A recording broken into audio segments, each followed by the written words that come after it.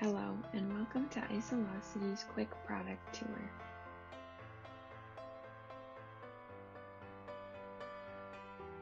In this video, we're going to learn how to add documentation into Isolocity. This can be done by clicking on Documents in the left sidebar. So before we start adding our documents, there are a few settings that I want to point out. And these settings can be found by clicking on your initials or profile picture in the top right-hand corner, followed by Team Settings. You would then search for the module you're looking for, in this case, Documents, and that would bring up the document settings. So a couple of things to point out here is that you have the ability to customize and edit the names of the 4 document stages, which are here. So by clicking on the pencil, you'll be able to edit the text. A few other settings to point out is the one that requires an e-signature for approvals. So this means that the person must add their password when giving an approval. You can also automatically create a change control report for new revisions, and you can require change control closure for final approval. So let's turn those 3 on. Another thing to point out is the section for time zone here. So when you're adding your documents into the system, there is a cover page that will generate once it's approved, and this will have it stamped in UTC time. So if you don't want it to be in UTC, then you would want to come change your time zone here in team settings or also in organization settings to have your correct time zone. Let's go ahead and click on Documents. And the Documents module is where you would store any kind of documentation, such as SOPs and work instructions. So you don't want to store your forms in this module, because if you're going paperless and filling them out in Isolocity, they will need to be entered into the specifications module. That's what allows it to become fillable in inspections. Adding it in the documents module will not allow for that to happen. So before we can create a document, we have to add document types. And that can be done along the bottom here. You would just click on document types. So here's the list of our document types. You can see this database already has one for SOPs, labels, and letters and agreements. So we're going to create a new document type for work instructions. All you have to do is add the name and click Create. Now you can see the new one that was just added. So now going back into the Documents module, we can create our document. You would start by filling in some document information, including the approval matrix if you have one. So there is a video on how to set up an approval matrix if you want to check that out before continuing with this video. But essentially, it will detail who has to sign off and approve each stage of the document. You also have the ability to add a parent document. So for example, if we're creating a work instruction that is related to this SOP, we can link the two together. So I'm going to add that here so we can see what the parent and child relationship looks like. And then we're going to enter the document name. So for example, work instruction 001, proper hand washing. Next, you would add in your document type, so work instruction. And you can also add a department. So adding a department is optional, but it's a good tool for organizing and separating your documents. So I'm going to select quality assurance and create the document. Once the document is created, you can see at the top here is where the link between the parent and child document is. So by clicking on SOP 001, it will take me to this document and provide a list of child documents associated with it.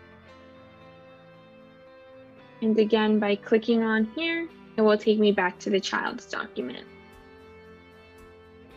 So once you create your document, there's a few more fields you can fill in for document information. You can add a last review date. You can set up a frequency and duration of how often this document should be revised. You can also set up a next review date. Furthermore, you can set up a training program and add employee groups. So there is a video on creating your training programs and when you would add these here. So after you've added all your documents into the database, I would suggest watching the training program video next, especially as you're building out your training, so you can ensure that it's done correctly and know when to use these 2 fields. So the next section here is for document owners and subscribers. with the main difference being owners can edit the document, whereas subscribers can only view. Scrolling down, there's a section to drag or upload files. So this is where you can upload your file associated with this document. You can also change the revision number and add a revision date. You have the ability to add a document location. So if it's somewhere within your facility that you want people to know of, you can add that here. You can link a change control report here as well, which comes into play more so when you're creating revisions on your document. You can also add an external link. So if there's a Google Drive or a OneDrive link that your employees should have access to for this document, you can add that here as well. And then you can add in any notes.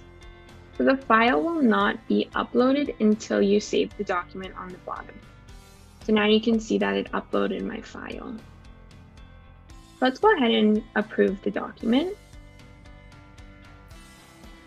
So we're going to approve for stage 1. And in the approval matrix, we had users and departments set up. So by clicking on the thumbs up button, you'll be able to see who signed it. And by hovering over the check mark, you'll be able to see their name and the date and time as well.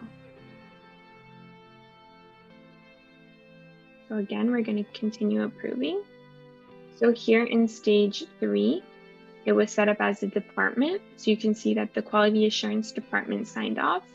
And by hovering over the check mark, you can see who did it and what date and time. And now we're going to approve again to stage 4, and the document is now approved and effective. So by clicking on my file, you can see here the cover page that generates. So this will not say Isolocity, it will show your logo if you've uploaded an organization logo. You can see the name, who the final approval was by. There's also a link to the full approved records. And you can also see when this was generated and when it's valid still.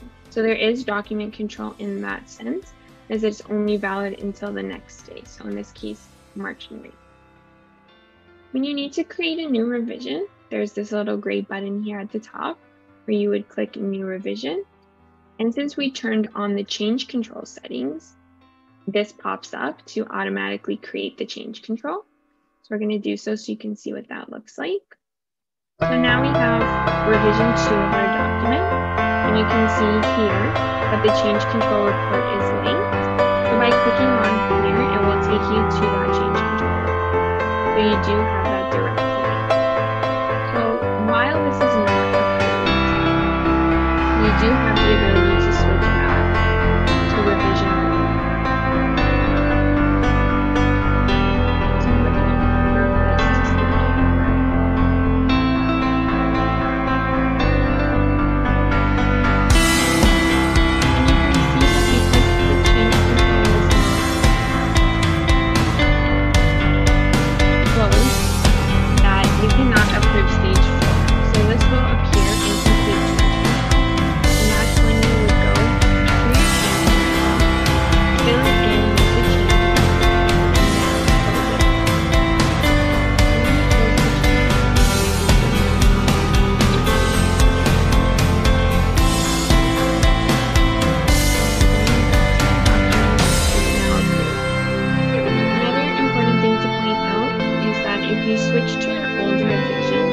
It will tell you that the revision is obsolete and to click here for the latest approved document revision.